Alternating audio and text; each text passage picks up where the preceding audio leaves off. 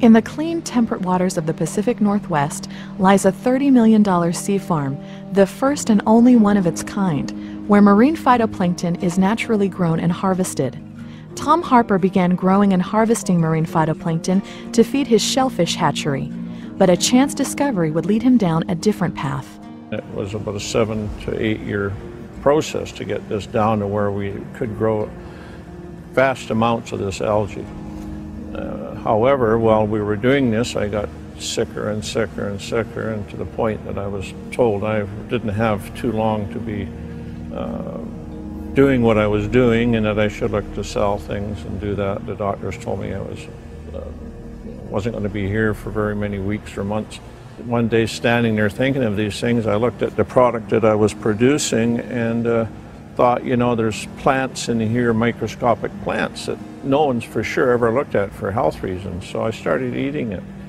And lo and behold, within a very few days, I started to feel quite well compared to where I was. When realizing this, that it had helped me, and that, you know, I started looking how we could market it. Locally, we did a bit of it, and it seemed to many people all of a sudden were wanting this product. They were just coming from nowhere.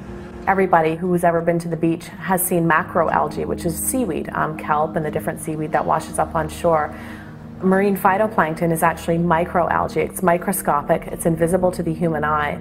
But what our process does is it allows us to create such an abundance of it that it becomes visible to the human eye. Whales live on this stuff. Many of the whales do, even up to 100, 200 years, and enjoy a healthy love life.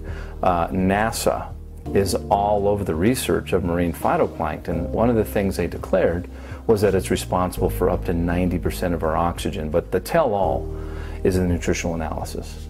Lab testing of the marine phytoplankton revealed an astounding array of phytonutrients and sea minerals.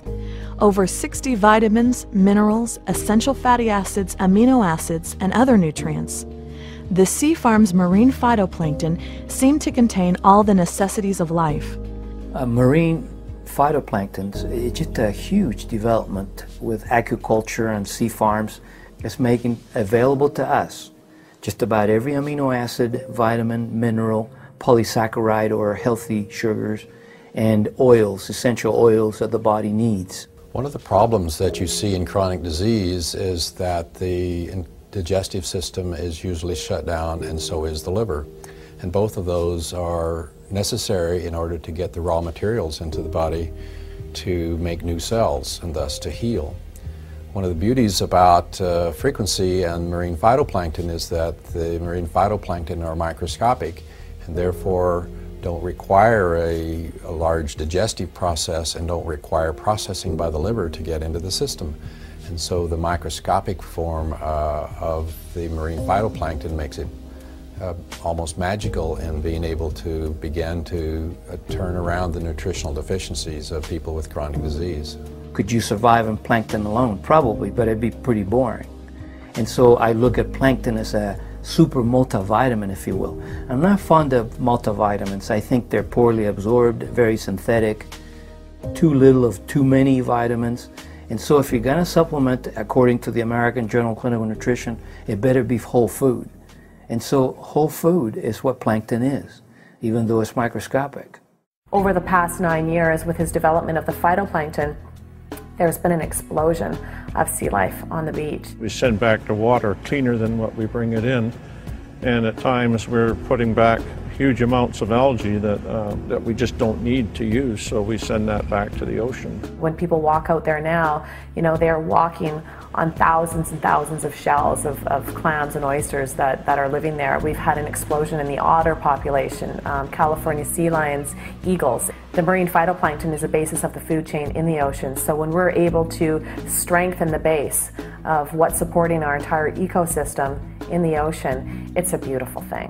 One of the great things about this area where they're at is it's where the ocean and fresh water actually meet. And because of the climate there, they're able to produce literally hundreds of different species of marine phytoplankton. I had heard of algae, freshwater algae, the blue-green algae, the spirulina, the chlorella, which are 3 different species that grow in freshwater. What's attractive about marine phytoplankton is you take those 3 species and add them to hundreds of other species and put them in your grocery basket. I mean, that's the difference between 3 vegetables and 215. And this gives them a geographic advantage of any other place in the world. Another thing that sets our marine phytoplankton apart from some of the other algae that may be out there on the market is we're actually harvesting our product wild for each and every batch. So from season to season, the species will change slightly. Not huge differences, but enough where they are actually adjusting to the season. The healthiest way for a person to eat is according to season. People have a problem with a friend or a neighbor saying, here, try this South African jungle juice. It helped me and it made me feel wonderful, and I'm sure it'll help you. And so you take it and nothing happens. And so what's the reason for that? Well, it's because they were deficient in a different thing than you're deficient in. They might need some element that's in South African jungle juice, and you don't. You have that, but you're missing something else, and that's why so many people buy so many different nutraceuticals and don't work. If you are fortunate enough then to identify some substance that has everything that you need to build a perfect cell, that's magic. And that magic occurred when we got marine phytoplankton. So it's one of the rare total foods. We have our water tested very regular, and we also have our products tested for every batch. We are checking just in case somehow there was a problem. We bring our scientific director, Rowan Haig, in. He takes a sample of the water directly from the tank, and he goes back to the laboratory, and he actually goes through and tests each and every species of plankton that exists there to make sure that, in fact, each species is benign and safe for human consumption. And out of all the hundreds and hundreds of batches that we've harvested algae from, we've never had a concern. Tom Harper had succeeded in harvesting marine phytoplankton in sufficiently large quantities that it became, for the first time in world history, available for human consumption. Word of his discovery spread quickly.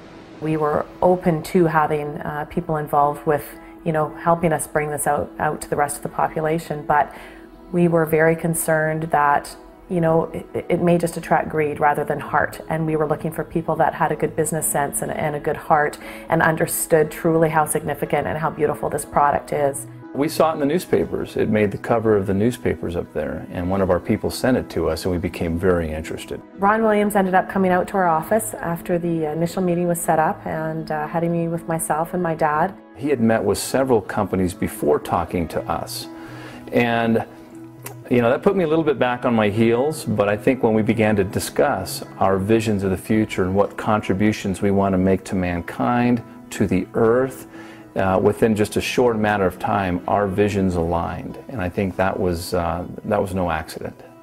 But we listened to what Ron had to say and liked his views on